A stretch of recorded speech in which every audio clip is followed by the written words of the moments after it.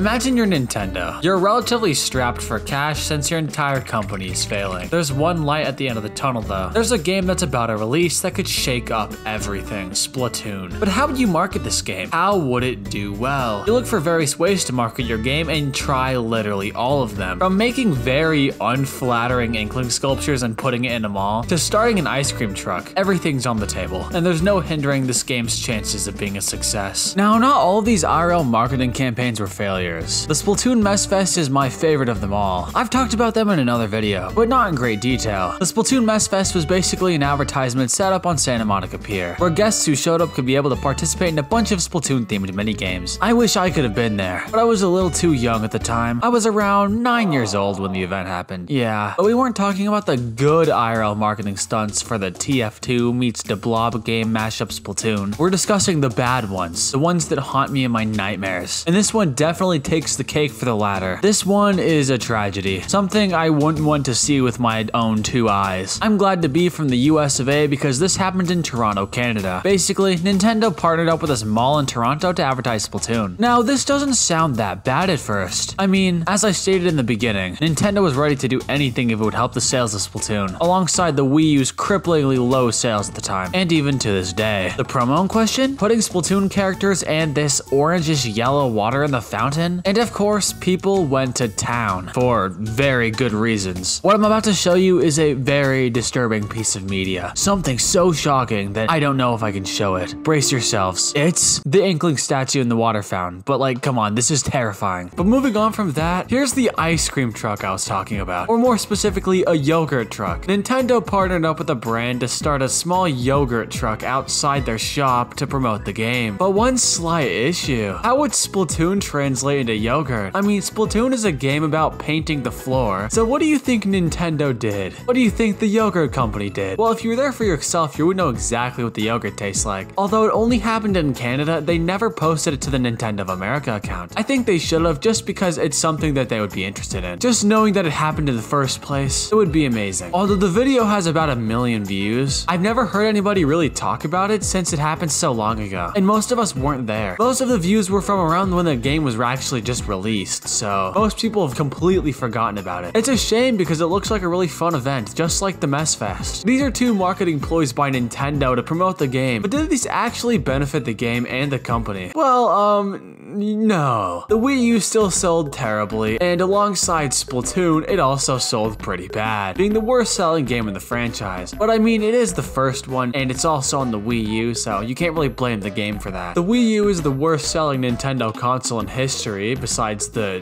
whatever this is, and Splatoon is one of the best selling games on the Wii U. So it did good for what it had. It took what it had and went far with it. Now, maybe the first game didn't do well, but what about the other two games that came after it? Those games did amazing. Matter of fact, Splatoon 3 sold millions of copies in the first few days in just Japan alone. I guess that could be an unfair statement because Splatoon is way bigger in Japan than it ever is in the West. I don't know what's with Japanese people and squid teenagers, but I mean, now I talked about the Splatoon Mess Fest in the beginning, but Nintendo clearly doesn't want you to forget about it. They've left it up and it has millions of views. They've also left up the other trailers, but something tells me they weren't too proud of the Inkling sculpture in the Toronto Mall. Now these marketing stunts actually have a reason to be around. I know some of them are pretty bad, but they've actually done really good things for the franchise. They've introduced people to the franchise for the first time who never would have been interested in it if they didn't see these. Okay, I don't think anybody bought the game after they saw the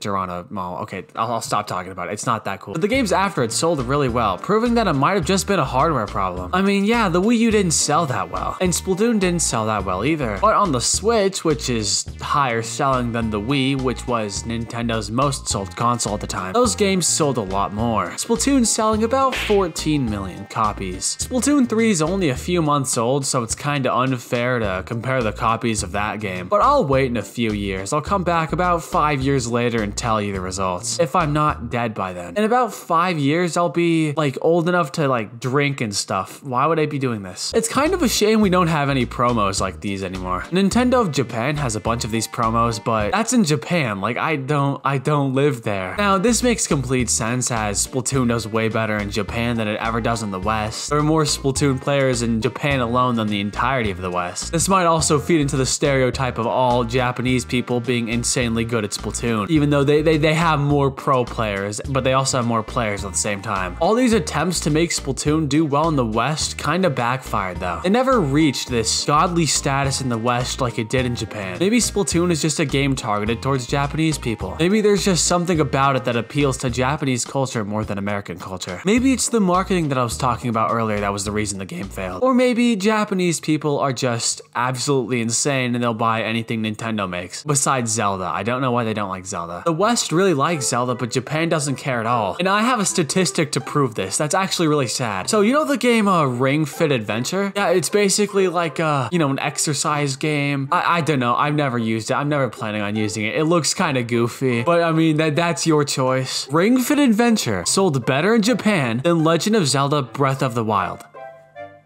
I'm not kidding. So this is basically telling Nintendo, hey, let's make Ring Fit Adventure 2 instead of The Legend of Zelda Tears of the Kingdom. Let's do that. That's a better idea. But that's about where the marketing ends. Splatoon's marketing has had ups and downs. And nowadays, it's pretty basic. They never do anything super special anymore. The only time they do anything remotely special is in Japan, because they know that's where the game's the biggest and where it counts the most. They tried with the West and it didn't work. It's kind of sad, but we'll just have to hope that Nintendo has a change of heart.